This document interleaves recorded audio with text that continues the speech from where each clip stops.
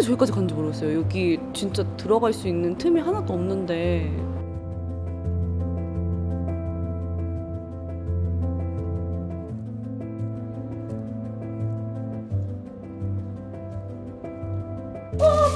쟤 왜 저래? 안 돼, 안 돼. 오!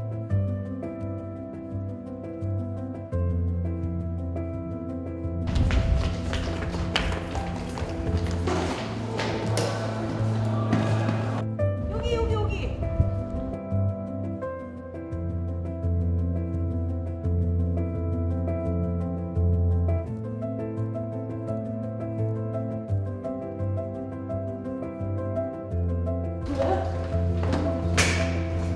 잠깐만요. 끝까지. 없어. 안경 없어요?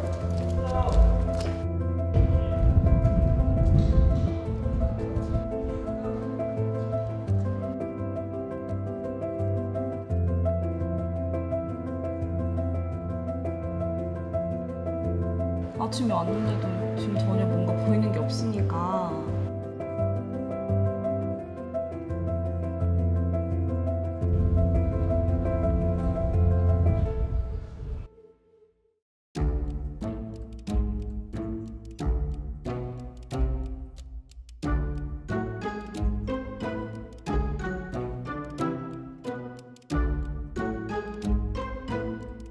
이거 맞죠?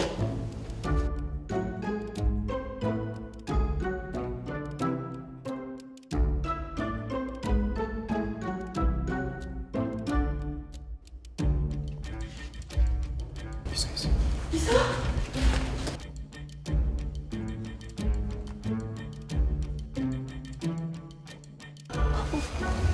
따뜻해. 안 움직이는 것 같은데? 왜 안 움직이지?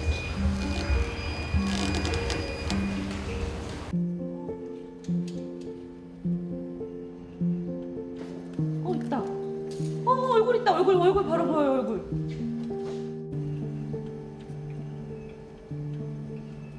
지금 완전 진이 빠진 것 같아.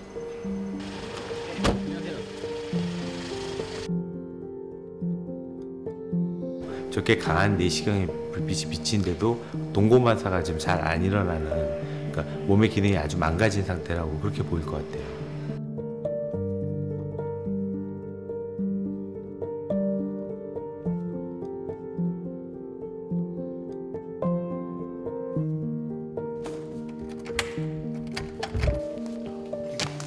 그래.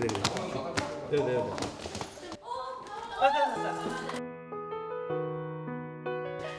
저리 들어왔다.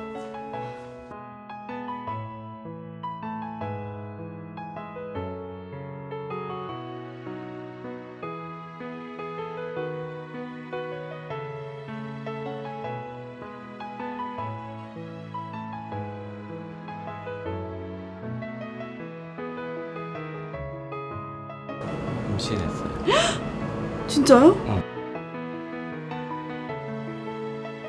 4마리 되는 것 같은데 다 살아있는 것 같아요.